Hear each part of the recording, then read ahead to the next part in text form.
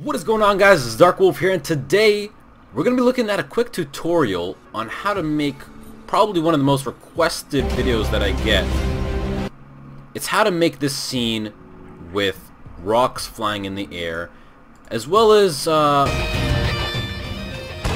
logo in your cinematic spinning around and just overall extruded, so looking 3D. So what you're gonna need is After Effects, of course, and you're gonna also need Element 3D, which is a plugin used to make 3D objects in basically a 3D space.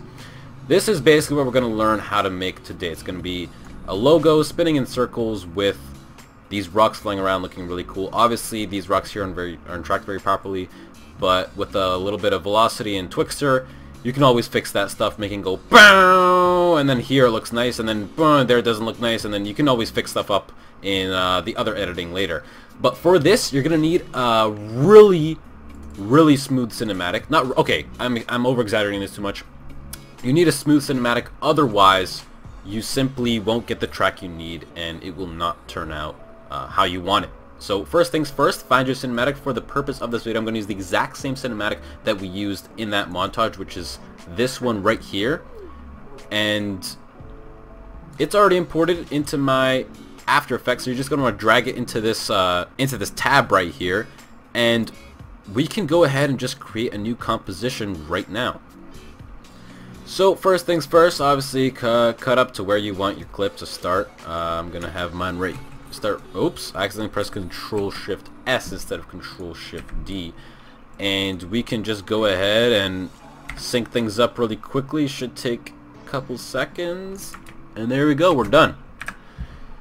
Now what you're gonna want to do is track your scene and you can just simply right click on your layer and go to track camera, or if you have a different version of After Effects, I have no idea if you do or if it's different for different versions, but it should be somewhere in the effects tab. It should be in effect, let's say 3D, no, somewhere in tracking, or even down here in tracking. I don't know, because this is the only version that I use. Okay, so let's go ahead and track that, and while we wait, we can actually learn how to make the 3D part of our logo. So what you're going to want is a transparent logo, obviously. You want to have a logo with a transparent background so that you can clearly see the outline of your logo. Right here I've got the MTS logo, perfectly outlined. It's got no white around it. Obviously, if you have some white stuff around it, if you have a logo with white stuff around it, you can always cancel that in Photoshop, or even cancel it out in here. But you're gonna need to do that. So what we're going to want to do is go into Layer, while having the layer selected, while having our PNG selected, go into Layer, Auto Trace, right here, second last thing at the bottom. And you're going to have these, I'm pretty sure that these are the default settings, except channel isn't selected to alpha, so just select alpha and everything else should be the same. Go ahead and click OK. And what that's going to do is just going to outline, it's going to trace the entire logo. So we can go ahead and deselect that. We can hide this layer as well. And meanwhile, this, not meanwhile, sorry, what am I even saying? While this scene is tracking, we can go ahead and start booting up our Element 3D. So let's just go ahead and create a new layer, create a new solid. We're going to name this one 3D Logo. And we can go into the Effects and Presets tab right here and search up Element, drag that right onto there, and if you've got Element 3D installed properly, you should now have a blank screen. Let's go ahead and go into the Custom Layers tab. I always forget the in my sentences. Let's go to the Path Layer 1, and we're going to select the MTS logo.png, which has already been traced earlier. Then we can go into the scene setup, and right here we can click the extrude button. Okay, this will give us our logo extruded. It's so awesome and so beautiful. I can't even fathom explaining this. To make things look a little nicer, other than just having a plain old white ass texture, we're gonna want to add a material in our materials tab. So these are the default materials that come with Element 3D, and I have Pro Shaders installed, so you can pick hundreds of other different awesome materials. But for the purpose of this video, I'm just going to drag chrome onto there. You can also add a reflection to this if you want by clicking this button right here and searching for a picture on your hard drive. It'll reflect that picture onto this material. It looks beautiful, and it's essentially my signature style of cinematics. So I'm just gonna quickly hide this. You guys don't have to hide it, but I just want to be able to see my my actual cinematic here. So now we got the scene all tracked up. It's all dandy. We're gonna want to pick a point while having the 3D camera tracker effect selected and the layer selected. You're gonna find a spot that looks relatively tracked for the purpose of this video. I'm just gonna pick a random quick spot. Let me just make sure that it is at least somewhat tracked. So it goes there. It goes there. Okay, it should be pretty good. Okay. Then what we're gonna do is we're gonna select the null that we created. Create null and camera. We're gonna click P on the null. Okay. We're gonna copy these settings down of the position. That's the X, Y, Z coordinates right there. So we're gonna go ahead and open up. I say we're gonna go ahead and open up. We're gonna go ahead and do this. We're gonna go ahead and do this. Okay, open up Group 1. Open up Particle Replicator, and you're just gonna copy the settings down. So you can click Control C here, Control V here, Control C here, and Control V here. X, Y, Z coordinates. Now we can go ahead and unhide our freaking layer, and as you can see, it's tracked, except obviously the positioning, the size isn't how we want it to be. So that's when we go into Particle Look, which is the tab right under Particle Replicator, still in Group 1. We can go ahead and make the size a lot smaller. Let's actually just type it in too. And since the scene is tracked, you can move your logo or whatever you have here up. Give it a better position. You can also go into rotation. It doesn't seem to be very angled properly because of the track of the scene, so we're just going to tilt it a little bit forward. In fact, I'm going to put that down just a little bit, 6. Okay, make it a little smaller actually, 1. Move it over to the left a little bit. You can also move it further into the video. So right now, let's just RAM preview this. Oh god, this is going to be a very bad track in my opinion because I think I made it too small. So it was originally at 10. Okay, I have to remember that. It's going to be going extremely fast in my opinion, I think at least. I'm not too sure. So as you can see right now, even in this preview, this looks like such a boring scene. I mean, obviously, the lighting in this is so bad. And, okay, so let me say this. Okay, so this looks so plain and so, like, unpleasant to the human eye. What we're going to do is we're going to add an animation to this object using keyframes. So we're going to go ahead and go to the first frame of our composition, click on the little stopwatch here right beside the Y rotation button, and we're going to go to the last frame that you can see it, and we're going to select this value to, let's say, 2 spins and let's say 38 degrees. Okay, now let's RAM preview that and see how that looks. So as you can see, you're already getting a little bit of a natural feel here. Obviously, you don't have a shadow added. I'm not going to teach you guys how to do shadows because that's a pretty simple thing to do, and also there's plenty of other tutorials for that as well. But to make everything look more realistic, you always want to add shadows to anything that you add in here. So that looks automatically a lot nicer.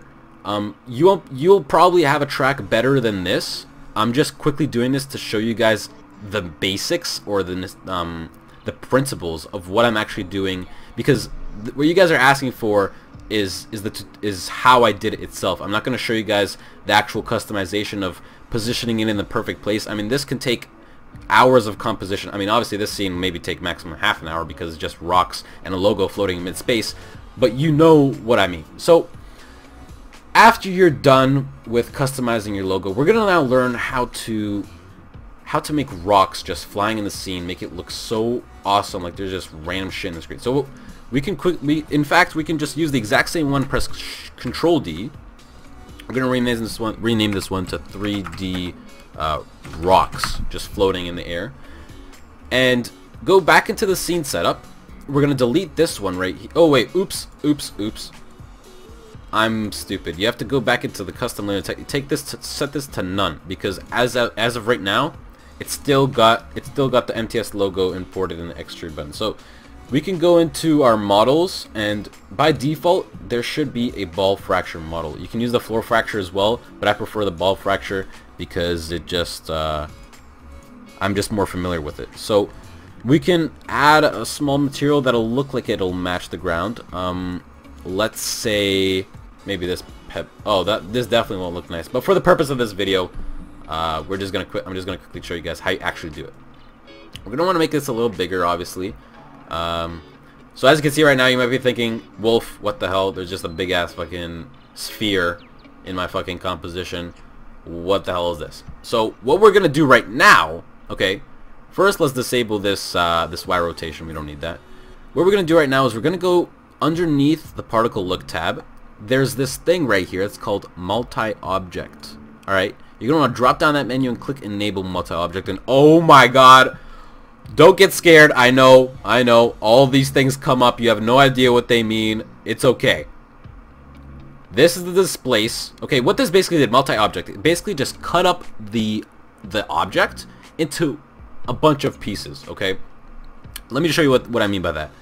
When I increase this value, this thing explodes into hundreds of little pieces. Well, probably not hundreds, but a bunch of little pieces. And obviously you can change the amount of everything because this is After Effects. You got customization to your fullest. Okay, so you can mess around with it. Oh God, this just looks so bad. What? Okay, let me just quickly change the material on this because I'm just not liking this. Okay, this is a little better, but it's still really bugging me because everything here is brown and like yellow and bright, and these dark ass things have no shadows, and they're so like out of place. It's just so bothering to the human eye. But what you can see right here is essentially you've got roughly what I had in my videos right here with the rocks. Okay, so we can mess around with these options over here. We've got we can rotate. We can rotate them about the X axis for all of them. What I like to do is there's this rotation random here. It'll rotate every single one of those individually into random different directions. It's so awesome, and that's what I always use. So you're going to want to go into your first keyframe, go into your last keyframe that you can actually see them, put this level up to pretty high. Now let's run and preview this. What this will essentially do is all of these rocks will be spinning in different directions. The logo is spinning about its y-axis, and you're just going forward, panning right through it. Okay, so that's what we're expecting us to see right now. It's gonna give it such a natural feel, and so like it's gonna give you such a custom feel. Like, look how amazing this would look if you added the correct textures, the correct environment, the correct shadows. It would look so beautiful, and it's just so simple. It takes what, 5 minutes, 10 minutes to make. And it's just those little things, or those little things that look like big things that can change a whole montage or a whole video, a whole edit in a whole as a whole. I don't even know what I'm saying. My English is so bad right now. Okay, so right here we have these rocks that aren't tracked at all properly. That's because they're so low and they're basically underneath the ground, right? So you can mess around with that by going to the replicator rotation and just changing the overall position of the rocks through the rotation. Okay, you're not gonna want to, yeah, if that makes sense. I hope this helped. And quickly before we finish off, I'm just gonna show you something that makes everything look a million times better. Please, ladies and gentlemen, add black bars to your movies. It makes everything look so much better. In fact, let me take the CC from here, Control C, go back into here, Control V, drop that right onto here. Makes everything look so much better. I mean, look at this. Look at this. 1 trillion times better. But this has been the Dark Wolf. I hope you guys enjoyed the video and I hope you learned something today. And if you did, please be sure to smash a like on this video. But this has been the Dark Wolf. I hope you have a wonderful rest of the day. Stay happy and be positive. And as always, stay humble.